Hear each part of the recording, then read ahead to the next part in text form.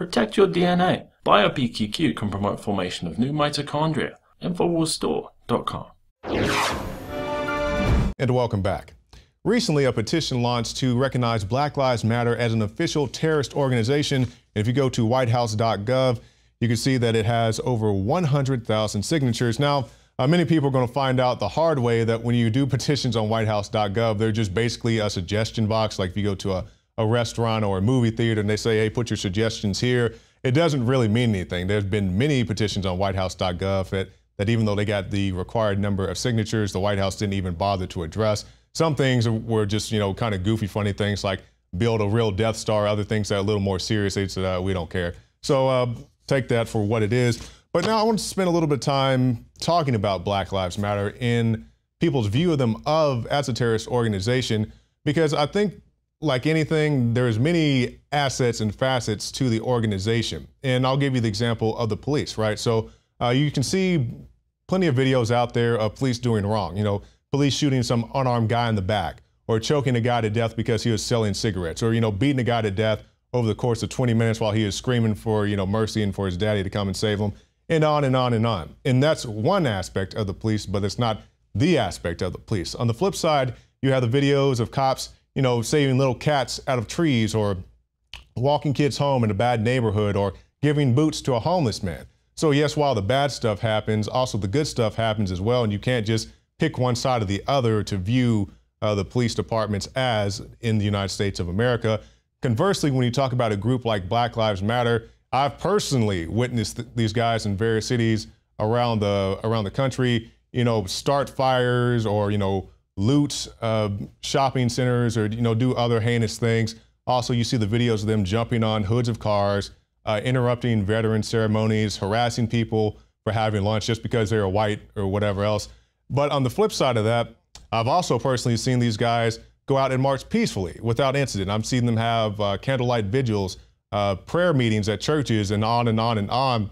But that stuff doesn't get the type of publicity that the negative stuff does, because it's not as sensational, it doesn't sell as many newspapers, or doesn't get as many clicks on YouTube. So while I do recognize, and I'm definitely not trying to downplay the bad things that Black Lives Matter has done, I also recognize the good things that don't get as much publicity. Also, when you talk about a group like Black Lives Matter, to make a very, very loose comparison, when you think about a group like Anonymous, where anybody can be anonymous, all you have to do is go buy a Guy Fawkes mask, turn off the lights, shoot a video and put it on YouTube, and you're considered a part of Anonymous.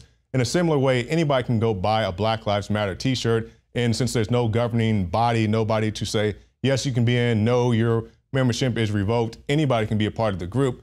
So you have to take all this in consideration when you want to say the group in general is a terrorist organization. Also, another thing I want to point out, just being personally at many of these events, a lot of times when there's, one guy wearing a Black Lives Matter t-shirt in a rally, usually it's more than one, but just using that example, if there's one and something bad happens, like those examples I said, people jumping on cars or rioting or looting buildings, Black Lives Matter in general gets the blame, even if those people weren't self-identifying as Black Lives Matter's members.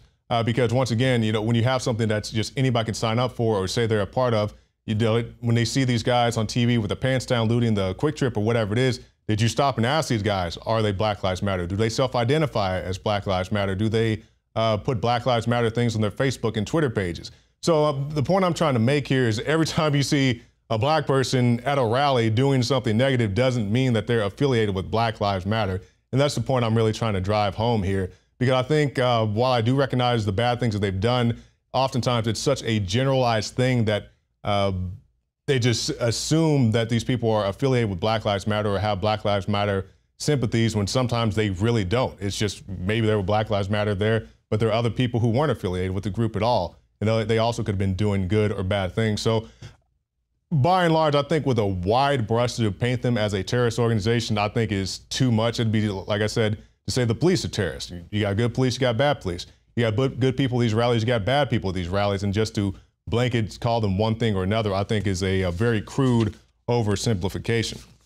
But that's my thought on that. And only time to tell, because things are getting pretty hot in the country right now. People trying to start race wars for whatever reason. I think that they think is a good idea.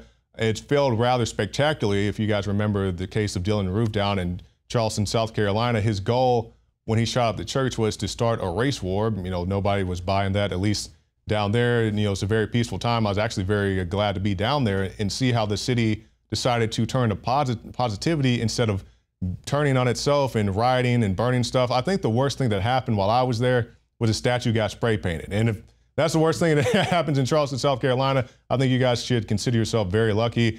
That it's a little different in the city of Dallas, Texas. They say they've had a long history of questionable police activities. A lot of the officers have recently left Dallas. I believe in May alone, they had 40 or so officers leave and go to various departments.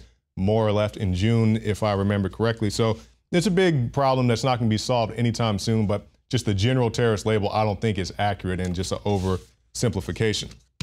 Now let's talk about some other things going on overseas. We see that the Chinese president has ordered the People's Liberation Army to prepare for combat as a measure against possible hostile U.S. action in the South China Sea, after an international tribunal ruled that Beijing had no exclusive control over the area. The Permanent Court of Arbitration said that there was no evidence that China had historically exercised exclusive control over the waters or resources, reports the BBC. China responded by labeling the ruling ill-founded and refused to be bound by it. However, behind the scenes, the Chinese president fears that the U.S. could seize on the ruling to justify aggressive military maneuvers in the area and has ordered PLA forces to prepare for war. China's Navy has repeatedly issued warnings to U.S. surveillance planes flying over the region.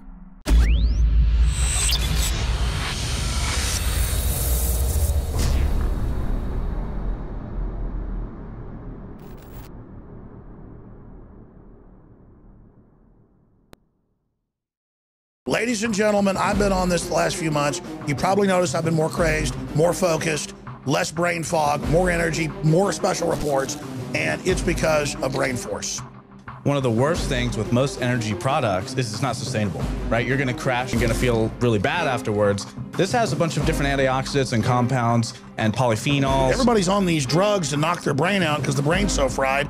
We kept changing this formula over and over and over again until it became sort of a grand puzzle. For example, the L-theanine inside of it, that is activated by the different compounds in the yerba mate that we put inside of it as well. This just increases the compounds you already have. This is what you're actually designed to run on. Exactly. It's kind of like a car will run on one form of junkie gas, but it runs really good on what it's designed for. You will find Brain Force, Survival Shield X2, and other game-changing products at InfoWarsLife.com or call 888-253-3139.